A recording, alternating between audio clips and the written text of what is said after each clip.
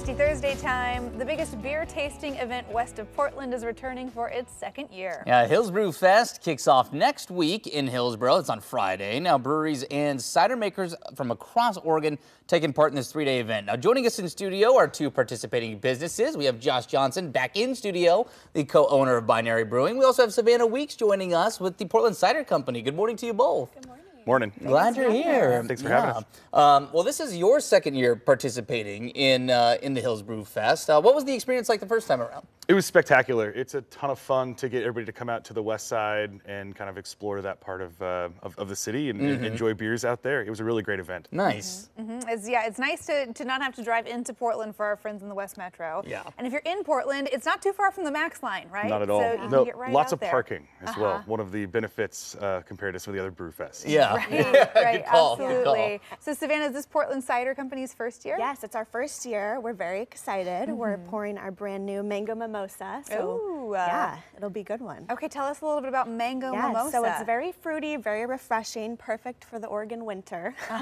Keeping you in your when you tropical need a little, vibe. when you need a little Totally. sunshine in a glass. Yeah, exactly. for real. Yeah, so we're excited to have it on tap. That'll be that's fun. awesome. That's a good one to start with. Yes. That's a morning brew. That is a It morning is, one. mimosa morning. Yeah. We love it. What about for you, Josh? Is there anything new that you have brewed up at Hillsbrew this year? Yeah, we're going to be bringing our 404 Nut Brown. It's a real classic English style brown ale. Also going with the tropical theme, I see. Of course. Yeah. Of course. You know, northern England known for its lovely, yes, its lovely palm winters. trees and coconuts, yes. Yeah. So it's a really nice kind of maltier ale, real traditional, but actually perfect for late winter. Yeah.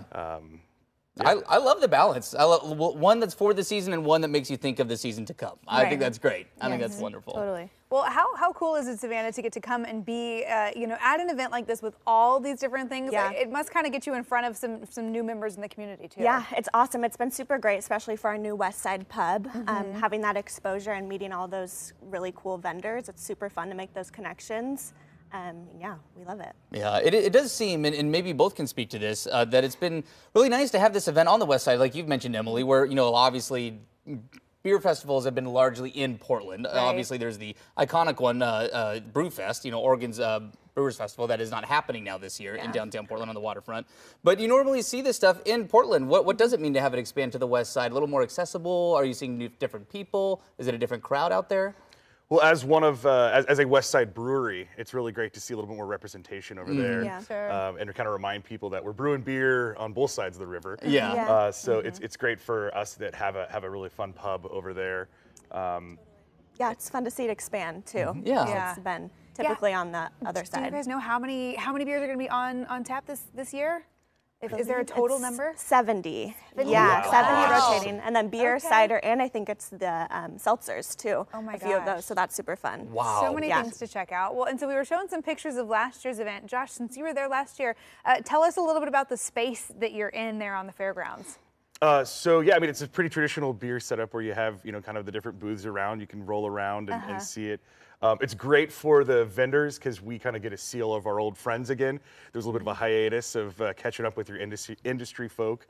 So it was great to do that and then have the ability to sort of rub elbows with the general public and You're see kind what of they're scoping enjoying. out everybody's lines across the Yeah. across the Totally. room. Like, okay, Exactly. yeah. Oh, that's fun. That's great. That's great.